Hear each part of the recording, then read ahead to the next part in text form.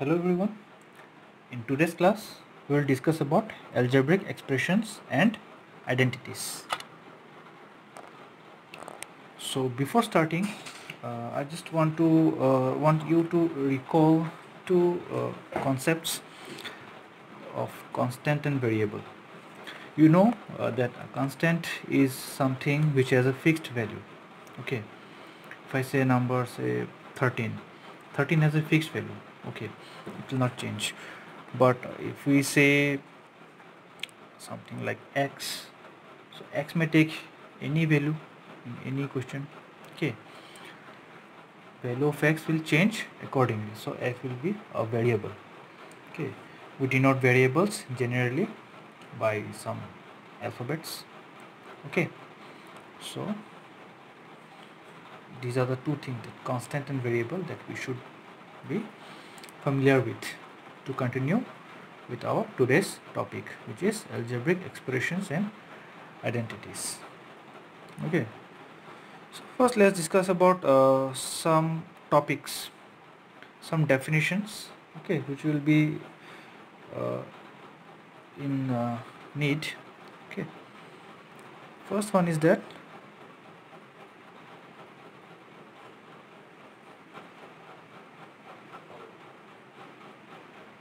algebraic expression. Okay, so algebraic expression, the idea we have already got in our previous standards in class 6 or 7.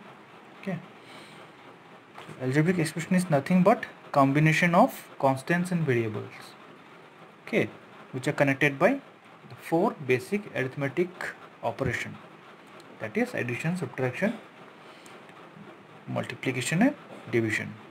Okay, so let's just write the definition. So algebraic expression is nothing but, we'll write in simple way, a combination of constants and variables connected by the four basic arithmetical operations, that is addition, subtraction, multiplication and division. Okay, so if we have to take an example of an algebraic expression, we can take what we need constant and variable and these four operations. So can we write 3x plus 7? What we have here, we have variable x, we have constants 3 and 7, and we have this arithmetical operation, the symbol of addition. Okay, so this can be an example of algebraic expression. So few more we can take, say 12x minus 5. This also can be an algebraic expression. Okay, so if you want, we can take some more, like 5x by 2. Okay, here we have a variable, we have constants, we have division. Okay, so these are all examples of algebraic expression. Now we will talk about terms.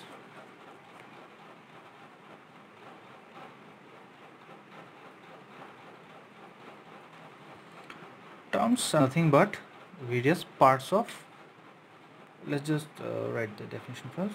They are the parts of an algebraic expression which are separated by either plus or minus.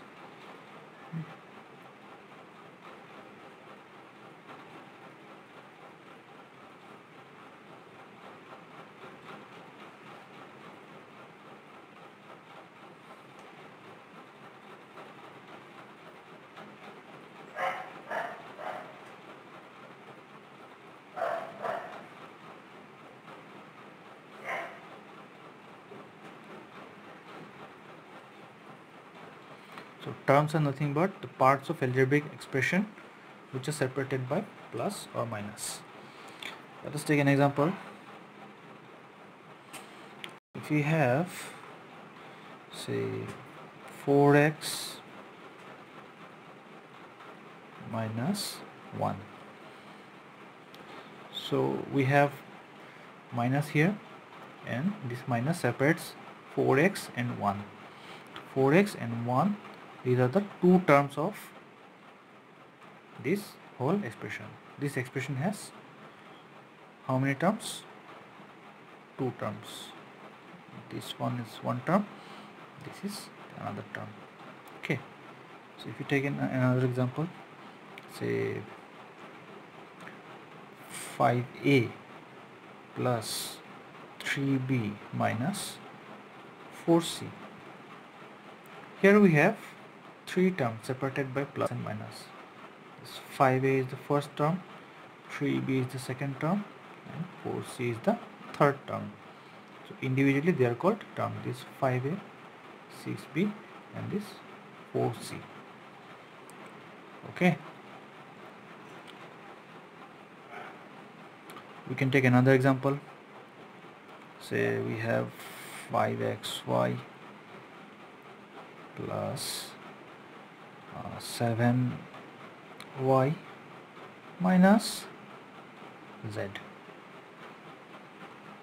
Okay, so here what we have, this is the first term, 7y is the second term, and z is the third term, because they are separated by this minus and plus. Okay, so like this we can have one term only, or we can have two terms, we can have three terms, we can have as many as terms we want.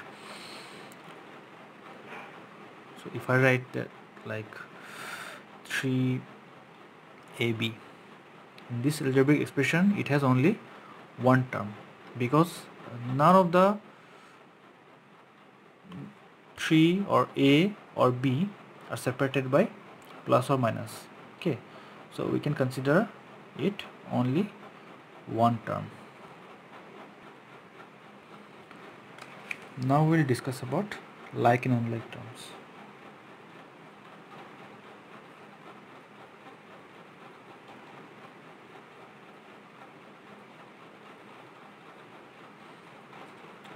Suppose we have an algebraic expression, say 2ab minus 7c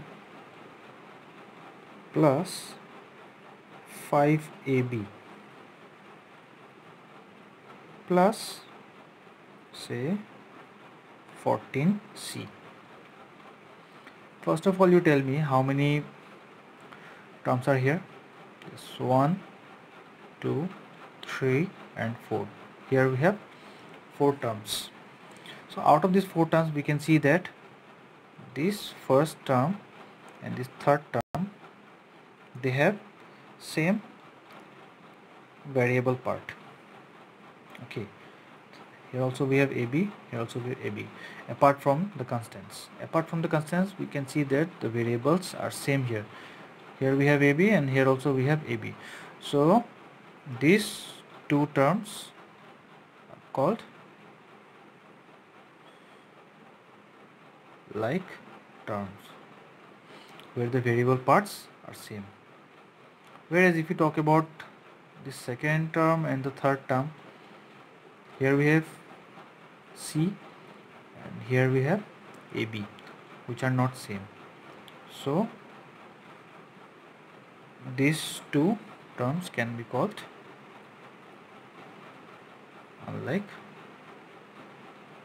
terms.